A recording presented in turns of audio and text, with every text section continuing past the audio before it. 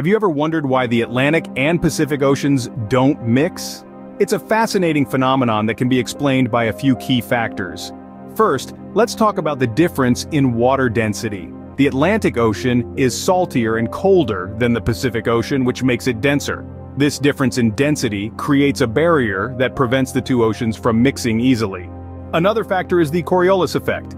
This is the apparent deflection of moving objects caused by the rotation of the Earth.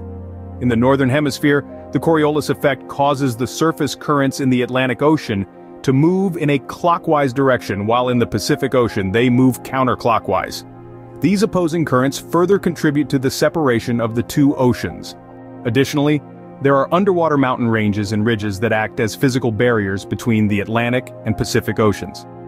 These features disrupt the flow of water and create boundaries that prevent mixing. It's important to note that while the Atlantic and Pacific Oceans don't mix on a large scale, there are areas where they do interact.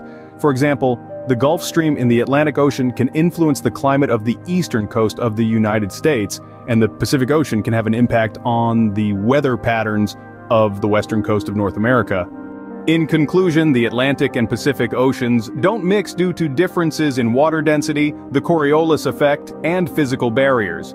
This separation creates unique ecosystems and weather patterns in each ocean, making them distinct and fascinating in their own ways.